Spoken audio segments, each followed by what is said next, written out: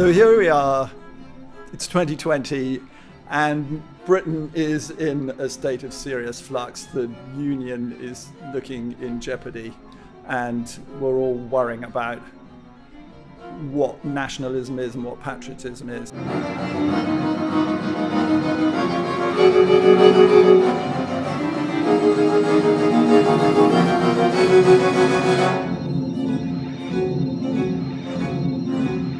And it seemed like a moment to think about British music starting in, let's say, 1150 and coming up to 2020, and thinking about what that is and how it's affected by the history of Britain and how it's affected by immigration.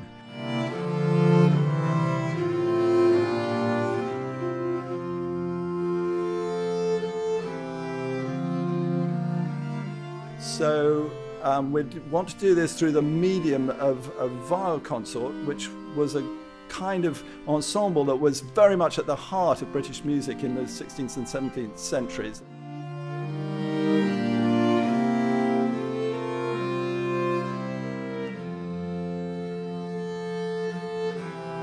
Hi, I'm Richard Boothby. I'm a founder member of Fretwork. Fretwork is a consort of viols, and the viol consort is what had its heyday in the 16th and 17th centuries. It started at the time of Henry VIII and bowed out round about the Civil War. But it was very much revived after the Second World War, and we've been commissioning composers now for about 30 years to write new music for the viols. What we haven't really done is combine viols with any kind of electronic medium and and that seemed to me to be a very important element of contemporary music at the moment, something that we hadn't been involved in.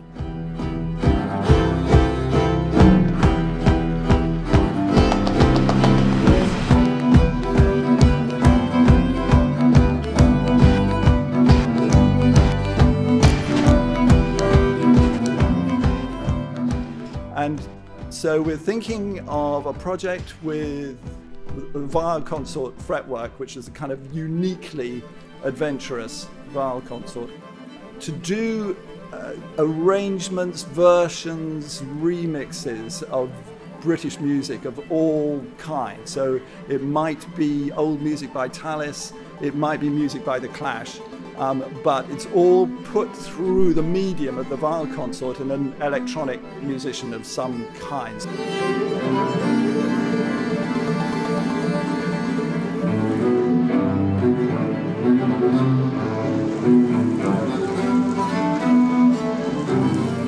I'm really excited to be part of this Albion project. It's really timely, and though I've come on with the electronics side of things, actually I'm thrilled to be working with the viols because they've got such a wonderful sound, and they do have this essential kind of historical Britishness to them.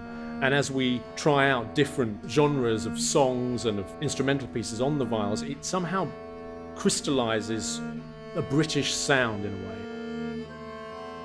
And then the electronics is going to help tell the story, I think. It's going to enhance the historical aspects. We're going to create a kind of cinematic journey, I think.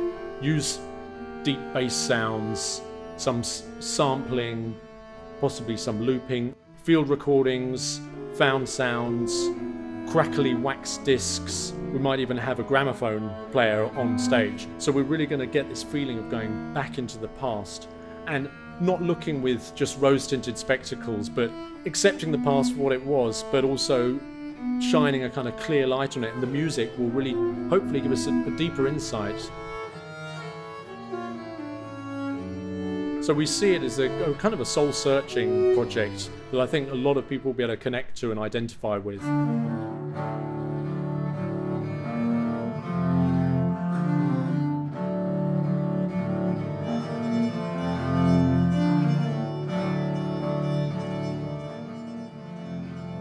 So we're all going to work together, and we're going to invite many other composers to contribute. in order to get the widest possible range of kind of British experience, I suppose you could say, and kind of open the project up as far as we possibly can.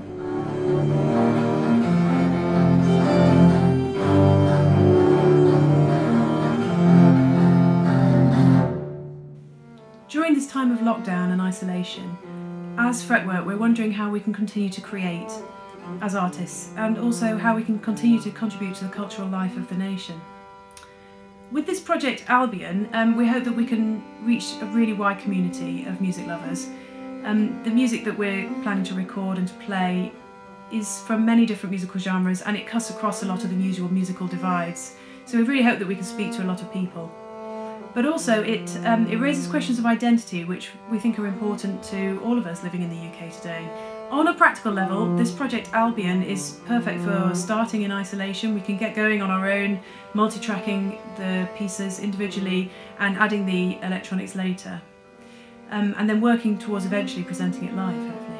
As a group, we're looking for ways to stay connected, both between ourselves, which is really important, so we maintain a sense of being a chamber ensemble, but also maintaining connection with our audiences. And we really hope that we can continue to share our unique sound and our unique voice.